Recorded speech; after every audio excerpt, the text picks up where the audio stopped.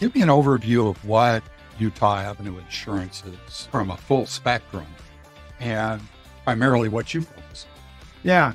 So Utah Avenue started our owner, Colin Loeb, and his wife, Shasan. They had what was their business? It was a mortgage business. And in 2008, we know what happened and he ended up selling his mortgage business and got into the Medicare space, focusing only on Medicare, over 65 typical products or people qualify through disability. And Colin is a Medicare expert. And so that's how he grew this.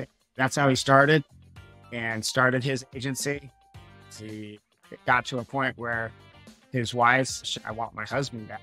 He started being very successful and started hiring his first agent in 2016, I believe it was, and has organically grown it since then. Utah Avenue Insurance is part of a bigger agency called Compass Insurance Advisors, of which Colin is the Medicare line of business chair. Being involved with Compass is fantastic. They are involved with the Affordable Care Act. So I learned from them, and those are my two biggest pieces of business.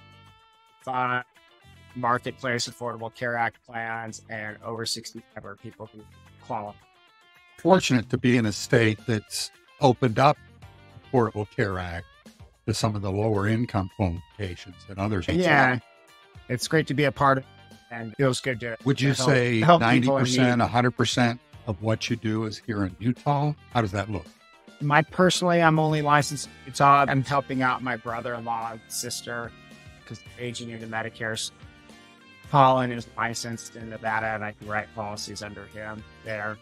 Also, I have a client who's moving from Utah to Texas. Spencer happens to be licensed in Texas. I can write policies under them.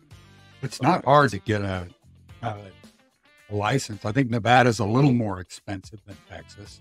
Yeah, there are some nuances, however. The exchange and how they do AC in different states can be a little bit taxing. Plus, what I like to focus on is the Utah market. That's what I know. And so getting to know the plans in each state isn't something that I've been too excited about. I don't really think I have a lot of runoff. There's stuff here, and like you said, there are plans who are licensed in all 50 states. That's a nice model, and yeah, what I'm comfortable with is serving the people of Utah. And it doesn't sound like you're suffering from turning business away. It's occasional. Yeah, it happens on occasion, but I think there's enough to go around. Yeah. All right. Now that we've highlighted your business and its focus, how do you get paid? Do you get paid by clients who want to have you search for insurance? How does that work? Yeah, it's a great question. I'm glad you asked. Something that I want to get across today. My time is free to my clients. I get paid by educating my clients on what can help them in health insurance, offering them a health insurance package, which includes life insurance, ancillary or supplemental plan. Right. And I get paid by the plans that they use to enroll in through those carriers. I'm a broker. I represent all the major carriers in Utah for both Medicare and the Affordable Care Act. So they pay your salary.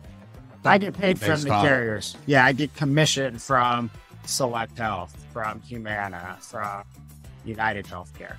Okay. Makes sense. Especially if you've got an agent that you're getting those products from and you're not able to talk to them, or if you have questions, they can feel free to contact you. And it's not like you're going to send them a bill after the end of the conversation. That's right. That's correct. Okay.